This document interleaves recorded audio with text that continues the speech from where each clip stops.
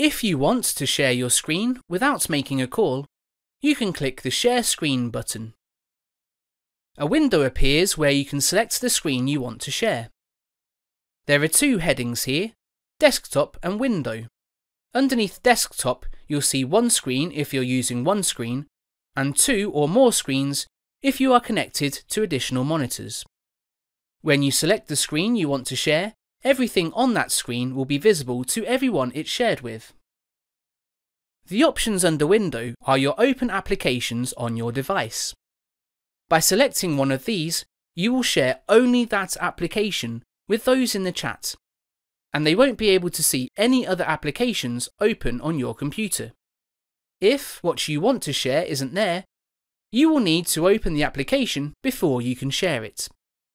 Once you've selected something to share, others in the chat can accept or decline your screen share.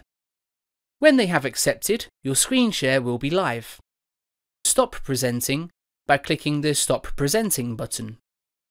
If someone else tries to share a screen with you, you will see a notification to accept the screen share. Once you have accepted, you will be able to see their screen.